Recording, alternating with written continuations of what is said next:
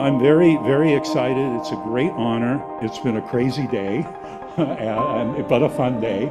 And I very much appreciate what UC Santa Barbara did. And I appreciate that, UC Berkeley, the federal government helped support us, various funding, University of California, all these people working together to develop science is what made it possible.